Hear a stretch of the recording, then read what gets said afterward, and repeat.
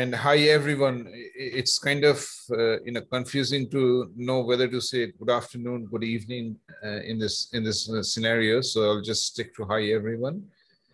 As Suvankar said, I have a book called Math and Architectures of Deep Learning. You are welcome to buy it. It costs $60. I get $6 out of that. So if you buy the book, I'll buy you coffee and you're even.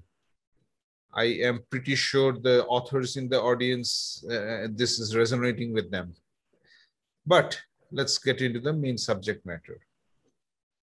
Is my screen visible properly? Yes.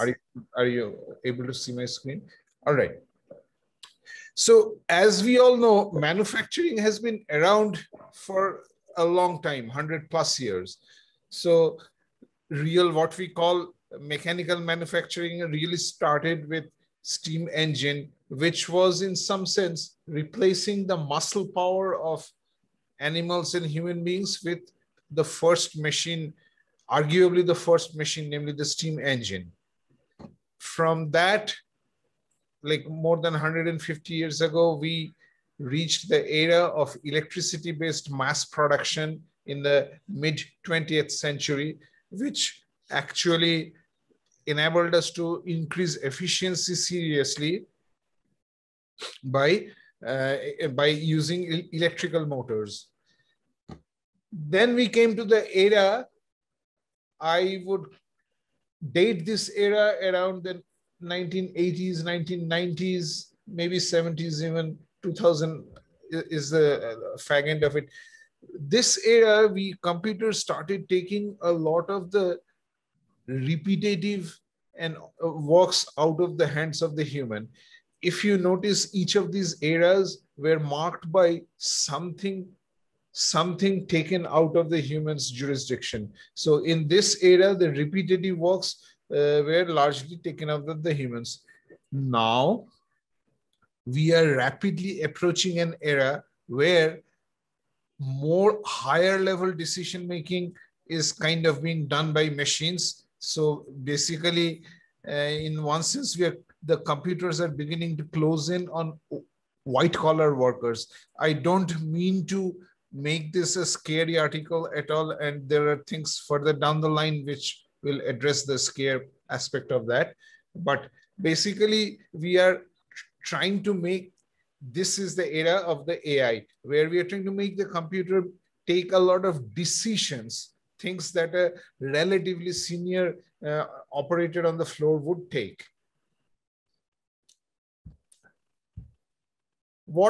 Here are some examples of such decisions. So the first one of the things we can automate is the predictive maintenance. Basically, think of it as machines that have the intelligence to know when they're sick, and they might emit a warning light saying, I need to go for a maintenance. I am not doing so well. There are other things, demand prediction and intelligent supply chain. As a manufacturing setup constantly needs its supplies of materials, and getting them right, moving them in the right time from the right place is actually a fairly complex problem, which is often done ad hoc.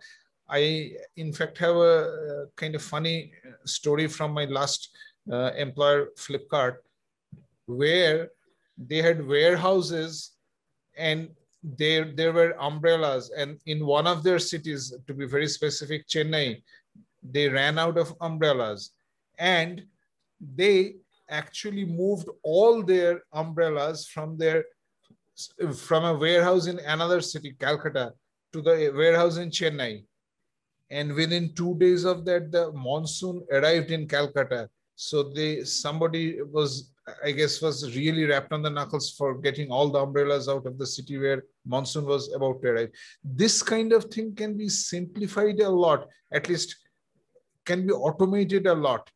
We can actually look at the demand patterns and predict how many and what needs to be stocked in these warehouses. This is what I meant by demand prediction and intelligent supply chain. Then there is the evergreen computer vision problem, quality product inspection. Basically, as a product comes out of the assembly line, we need to check it up for scratches, marks, other deformities, which should not go out into the world. That would damage the reputation of the manufacturer. And computer vision has been, there are companies such as Cognex that actually inspect finished products. They install a camera at the end of the assembly line, and the camera actually looks at the finished product and checks for deformities.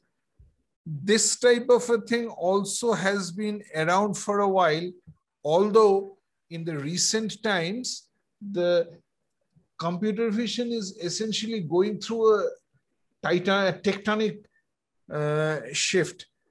Pretty much everything that could be done by other means are now being taken up by neural networks. So this, since there were older techniques here, many companies are in the transition. Some of them are using partly old style methods, partly neural network methods, but this is still a very valid part of using AI in manufacturing. And then finally, there was a gap in all of these, which is what my company Drishti is trying to address. That gap is, you know, if I give you an iPhone and ask you how many human hands and how many robotic hands touched the iPhone during its manufacture, I bet a large number of you would actually say it was mostly touched by robotic hands. The answer, as I knew 3 years ago, is actually 0 robot and 100% humans. What I'm trying to say here is that, really speaking, a lot of manufacturing is still done by people, work done by people. And what is the big problem with people? There are many advantages with people. They are creative, they find better ways of doing things, but they have one big disadvantage compared to machines. The quality of their work undergoes goes up and down. They make mistakes, they get tired. As a result, there is a big scope for using AI to exactly inspect these things. In other words, my company Drishti installs video cameras on the factory floor, and these cameras actually are looking at the people. We take various steps to anonymize as per the client's request, such as face blurring, etc., to protect privacy. But we are basically looking at whether the speed of unit movement is faltering. This is to say cycles are getting slower. We also take steps, look at the time taken to complete individual actions. Yes, our technology does action detection. In fact, it's one of the best action detection engines in the planet. We do these and we check if the speed is faltering, if actions are taking longer, or we give real-time warnings if a specific action was missed out or somebody did it in a wrong sequence. You know, sometimes industries have actions that have to be performed in exactly a fixed sequence, and if somebody went out of sequence, we can emit real-time warnings. So overall, we look at quality of work and productivity of work. So at this point, I would like to take a small detour and try to give a redux of neural networks. How do they do these things? This is, I'm not going to give give out any of the new research that my company is doing. I can't do that. But I have noticed, especially because I'm writing a textbook on the topic, the new idea can be really concisely presented in a very geometric fashion. It's a beautiful picture to keep in the head, and it's surprisingly lacking sometimes even among practitioners of the trade. As a result, I will just devote 3 to 4 slides to kind of giving a what I believe is the neatest mental model to have for neural networks. So this is what I'm going to go for. I call this deep learning in a nutshell, and this is like 4 slides, I believe. Let's take one of the problems we just discussed, predictive maintenance. So there will be a bunch of inputs. In this simple toy example, we are saying the input is temperature and sound. Basically, if the sound is, kind of unhealthy, let's not get into too much detail here. By sound, you can tell whether a machine is actually not well. So we will have a 2-variable input based on which there will be some function as yet unknown that emits a variable y. Y can take only 2 values, 0, which means no maintenance needed, and 1, maintenance needed.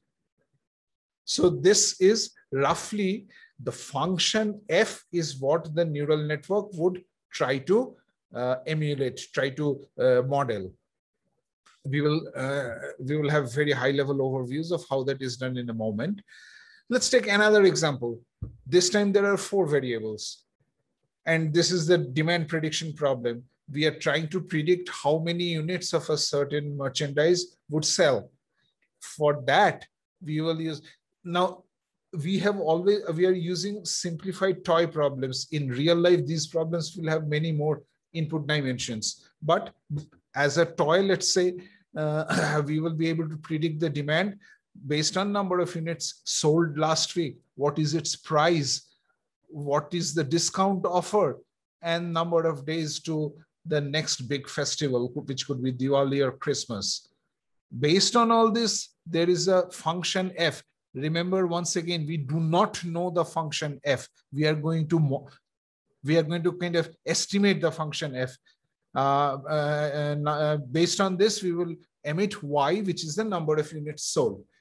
So the point is, any set of input values can be described as a vector, and any vector can be described as a point in a high dimensional space. In the first case, problem 1, it is a 2-dimensional space. In problem 2, it's 4-dimensional space. So the input is a vector in a 4-dimensional space. And in many cases, we will have a large number of dimensions. 1,000-dimensional spaces are not uncommon.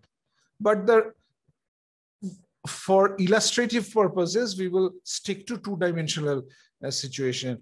So this is kind of like the predictive maintenance problem. There is noise and there is temperature on the 2 axes. This is the input space. Now, for machine learning to succeed, the classes have to be somewhat organized. In other words, there would be one region in the input space which corresponds to one class. In this case, for example, the red region corresponds to maintenance required class. You can see that temperature is higher in the red region and noise is also higher. So a machine making too much noise and having too much temperature is probably up for maintenance. Remember, these are toy examples. And if both temperature and noise is low, we are in the green region, and no maintenance is called for.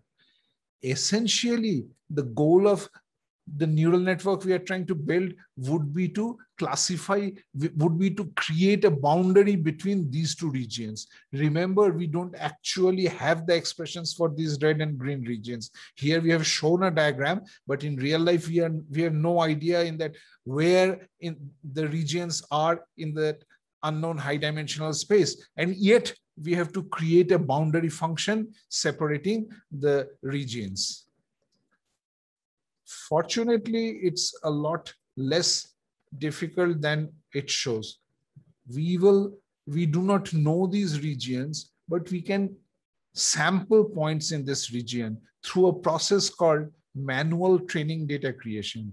Essentially, we would sample a combination of featured inputs. So we will sample a few points and check via human beings as to whether these really needed, which class do they belong to.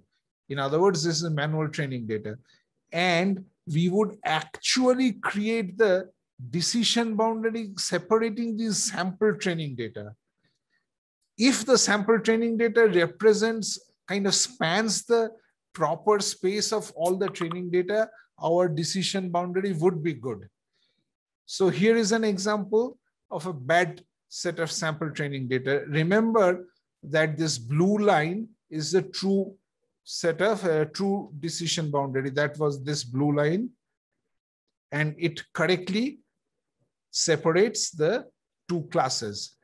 There is a yellow region here which says if we try to approximate this nonlinear blue curve with this single line, we would still have a reasonably good classifier. Most of the green points would be, and the red points would be classified, but the region yellow, which should have become green, will now be classified as red. So these yellow points, but it's a very small fraction of all the points. It would still be not a bad machine if we approximate the nonlinear machine with the linear separator. Anyway, so here, since the training data was kind of biased, there should have been more training data in these empty regions. And due to their absence, we might end up with this orange line, which is not really at all representative of the true decision boundary, the desired decision boundary, which is the blue line. But if on the right-hand side, on the other hand, we have a much better training data distribution, and we end up with a good set of, with a good classifier, even with the orange line. Linear classifier would also perform pretty well.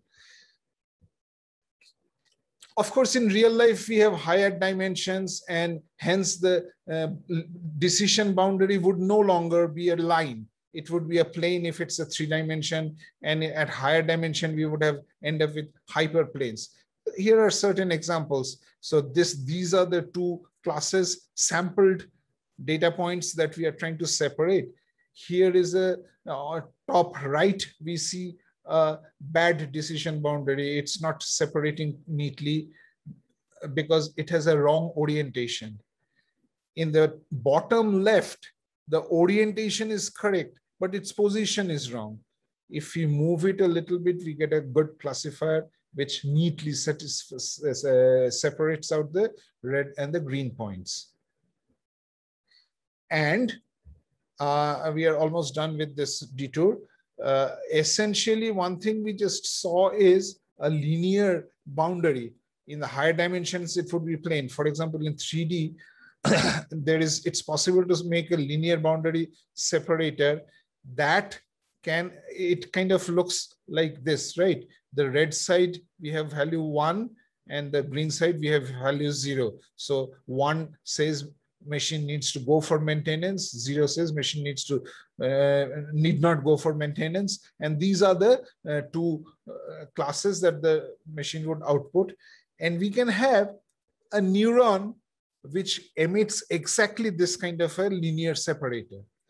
If we need a more complex separator, we would have to combine many neurons. I'll leave it at that. This is called the multi-layer perceptron. We have to keep the neurons organized in layers to make our job easier. But ultimately, it is a proven mathematical fact that by having enough neurons, we can mimic any complex decision surface in the world. This is why neurons are called neuron, meaning these machines, which essentially in 2-dimensional, they essentially represent a step function. And in 3-dimensional, the step looks like this. By combining large number of them and having a sigmoid or a nonlinear function on top of that would allow us to mimic a very large variety of all possible decision functions, which is what we are showing here. So this neuron with 2, 3, a combination of these like this, we can emit a square wave function. And many square waves together, we can actually mimic a complex boundary function like this. These are more for kind of the big picture taking scenario. So let's not get into the exact nature of the functions. So that ends our detour, and let's come back to what we are doing. As I said, I mean Drishti. Drishti is into creating AI that actually watches the human being. In particular, it checks the productivity and the efficiency of the productivity efficiency, and also the correctness of the output. I already spoke about this. This is kind of a motivation of why Drishti chose to look at human beings. A lot of manufacturing is still in human hands, and people, as we know, are the ultimate source of all strength, as well as the ultimate source of all weakness. As a result, automation that focuses on people is something, because of the extreme difficulty of the problem, technological difficulty, this was not touched in the early days of computer vision and even in the early days of deep learning. But we have recently attacked that, and we are getting pretty much state-of-the-art results. I will just mention some of the very deep technology inventions that has happened at Drishti. Unfortunately, I'm not at liberty to go into details of this in a public forum. So basically, among other things, we have, as we just saw, one of the kind of not so cool things about machine learning is, machine learning, including neural networks and deep learning, is that you have to generate a lot of manual training data. Only very recently, the trend has started to use minimal training data. We have an in-house invention and patent pending, which uses a technology called anchored variational autoencoders, and there is some work going on at Google based on this. We have tweaked it to seriously improve their results, and Kingma and his lab folks are working on variational autoencoders in Google. So our paper would extend theirs and improve the accuracy by very significant amounts. And that gives us almost unsupervised. Supervision is the name for manual training data creation. So we need very small amount of manual training data, and we can generate our results. In fact, I will show you some of those results, and you will see what I'm talking about. Another very deep technological innovation we have at Drishti is for action detection, we use 3D convolution. 3D convolution is crunching space data. In space means X and Y coordinates within the same image frame in a video. Third dimension is time. So the temporal dimension is successive frames of the video. Now, crunching all the 3 dimensions together gives us an unique advantage. Let me try to illustrate this with a simple point. If I show you a still photo of a half-open door, would you be able to tell me whether the door is closing or opening? It's very hard because you don't know which direction the door is moving. But if I show you a video of successive frames of half-open, semi-open, quarter-open doors, you will be easily able to tell me whether the door is opening or closing because you're able to see the motion. This is fundamentally the reason why a 3D image, 3D sequence has inherently more equation, and using that we have been able to come up with much in fact state-of-the-art. We beat the state-of-the-art in action detection accuracy. And now for some demos. I will just quickly recap some of the things I said just now. We have a proprietary, we don't work with off-the-shelf models. We have our own proprietary model architectures. They are all invented at Drishti, and they advance the state of the art.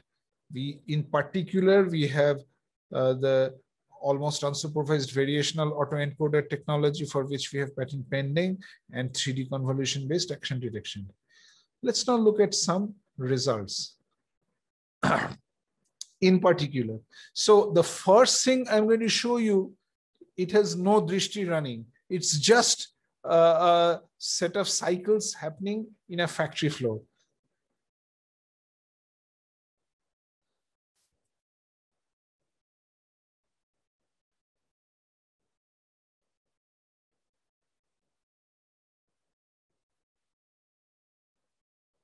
And just absorb what's happening here. Then I will show you with Drishti. Basically, you will see a few cycles. They are manufacturing some sort of car radiator, and they are doing several actions during the cycle. They're removing, they're inserting wires here and there, and I don't even remember the exact names of these actions. You will see our neural network real-time. What I'm going to show you is real-time output of a neural network. It's not a concocted video. So you can see cycle is going on, and he's done, pushes the thing out. That ends that previous cycle, and the new cycle has started. That's pretty much all I wanted to show you on this one. Now, let's go back to the next video.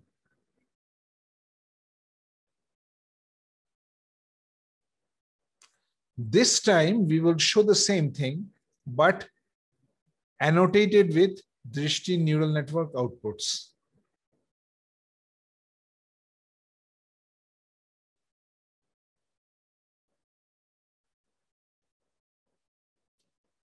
I will try to speak a little bit.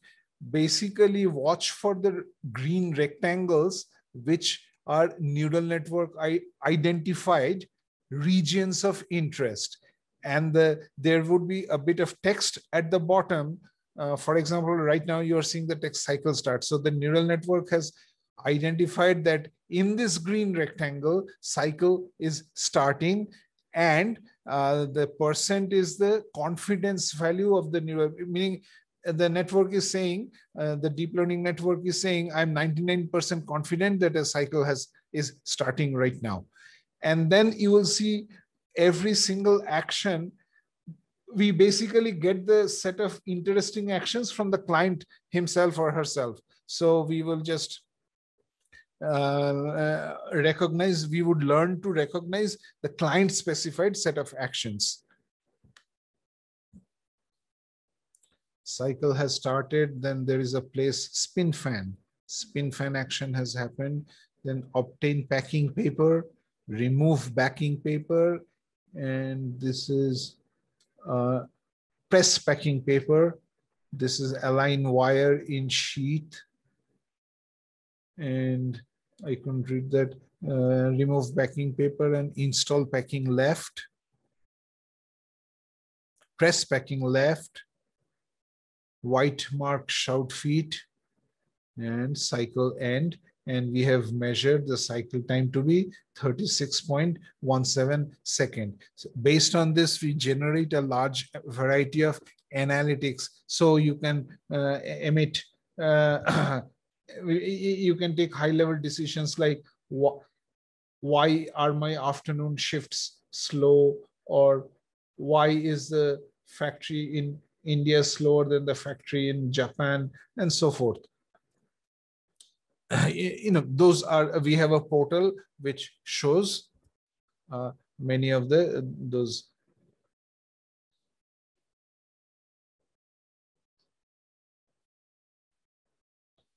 Here is another demo of a very different, this is a moving line. And you will see an engine is being manufactured. Here we, in fact, detect that there is one cycle that is going on right now on which we are identifying, we are tracking the moving unit, and we are identifying the actions happening on that. You will see this guy is doing install fuel pump or something, which should tighten fuel pump bottom, and title fuel pump bottom, and title fuel. There are a few actions like that. The real machine of interest is the next one that is walking in. This is a chosen video. They would not, for some reason, perform any action on the next unit. And consequently, we would emit warnings in red saying that this unit had no actions performed. And presumably, there would be a line supervisor, some sort of manager on the line. He would observe this and come and see why nothing was done on this, or is everything all right, and so forth. So we have not recorded a single action on this unit so far. When it crosses the point of no return, we will flag the no unit detected, no action detected warnings in red. Yes, at this point, it has crossed the point of no return, and we say that this is a bad cycle. No actions were done.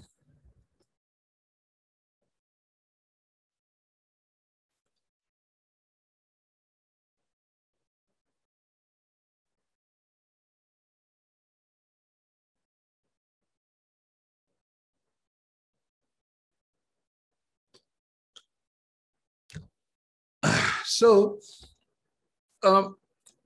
as you can probably tell, we are largely focused on industrial manufacturing activities. However, the main point I would like to make here is that the paradigms that we have invented are very easily extendable. And I'll give a set of examples where our paradigm of observing people and coming up with analytics, and identifying what they're doing and coming up with analytics on top of that, that paradigm can be extended in many different ways, which actually makes sense in smart cities. So in fact, the first one is something we are actually working with a German company. I understand that Germans are planning to put cameras on buses and trains, and they want to anonymously count the number of people boarding and unboarding at each station. That data will be probably used for route planning and or optimal allocation of transport resources. You can't do this with ticket sale data, largely because most of the tickets they don't necessarily have a fixed start and end point. Tickets are mostly passes that just allow you to board the train for arbitrary distances.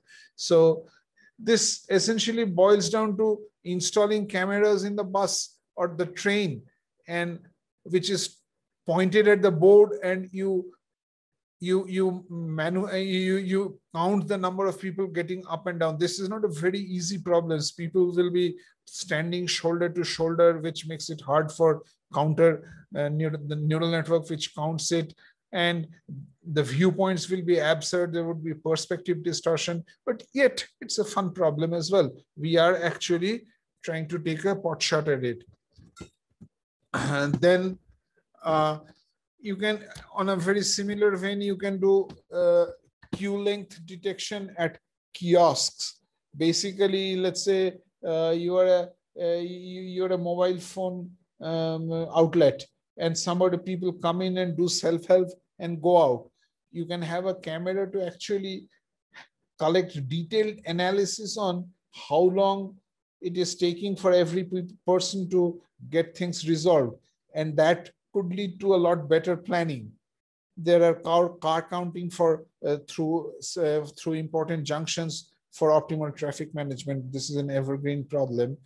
And another evergreen problem, I am aware of more than one entity is working on this.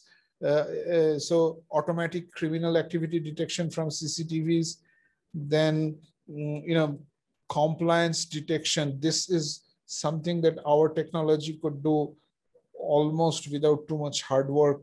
Compliance. So for instance, there is a regulation that you have to, I don't know, wash your hands before serving food, before chopping onions at the back end of a restaurant. That sort of compliance can also be tracked with the technology. And there is the retail store inventory management. This is also, there are startups coming up these days doing that. This is essentially a camera which constantly counts how many items of what brand are there on the shelves. And based on that, they can place refill orders, and also they can emit analytics on the rate of sales of various brands. Just for fun, let's just take a quick review of the system that would be needed to do the onboard, offboard counting of people in the trains and buses. First of all, we would need an AI-enabled camera which actually collects and crunches the video to generate the number of people. This is the distributed data collection. It's a combination of IoT and AI. This data is then sent to a backbone network, which collects and collates all the data. And this probably sits in the cloud. On top of this data, a second tier of AI would run, which is generating the analytic engine, which is generating the analytics on, which station had how many, and maybe generate bar charts and pie charts and stuff, which brings out whatever they want to see. And ultimately, there has to be a display system which shows all the analytics. The issue in all these, and we are facing some of these, is privacy and end-to-end security. They are kind of linked, especially privacy is involved. We have to, so one almost, so GDPR, which is the European very strong privacy protection agency, they mandate that when you're collecting data like that, you have to blur the faces. Not only so, I think Googlers in the audience would know this very well. Not only so, the data with the face, you cannot do the face blurring in the cloud because the face cannot even enter your own territory. So the face has to be blurred in a camera itself. What reaches our cloud is really the blurred data. We cannot, even if we wanted to, no Drishti worker would be able to see the face of anybody.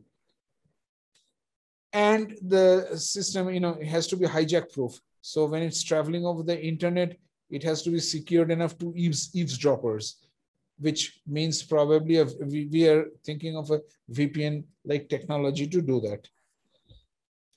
But despite all this, the future is bright. My personal feeling is that there will be years of hiccup, not necessarily at the core technology, which is where I work most of the time, but there would be hiccups in the periphery, in the junction of law and technology. There will be hiccups in the junction of public trust and technology. It would be a while before human beings trust these systems. And without the trust, it's useless. I strongly feel that which is why we took this face blurring, etc., very seriously from the start in our company. So people have to feel comfortable with this or any other technology they use. Otherwise, they won't use it. But if all those constraints are met, the future is bright, in my humble opinion. That's pretty much all I had to say. And with that, I will give the floor back to Subankar. Thank you all for listening. Questions? Is there any question from the audience? Actually, there is one question I see in the chat box. how does it help with the productivity? Yes, good question. I was hand wavy in that portion. Basically, it helps with the productivity because remember, we are measuring the cycle completion time. That means we are knowing we can always emit analytics saying we can give a private warning to a worker. We actually provide a small handheld tablet to every worker. In that tablet, we can emit messages like, okay, you are going slower than the average today, or you are slower than your own average compared to yesterday or the last week complete. So, and we can even provide analytics of the following nature. You are going slower and you're consistently being slower when you are tightening that far away nut over there. So do something about it. Maybe pull it a little bit closer, or this table needs a worker with longer hands. That sort of things can be done. Meaning, let's say something is kind of far away. This actually has happened. This is a real life example. Sometimes a worker is given a table which is too long for him or her, and a longer worker wouldn't find it difficult with longer hands, but a person with smaller hands would have difficulty. They would have to walk and do it. That takes us several additional seconds. That sort of productivity, that's an example. And of course, bottlenecks, which station is forming the bottleneck can always be identified. That is the station with the longest cycle duration.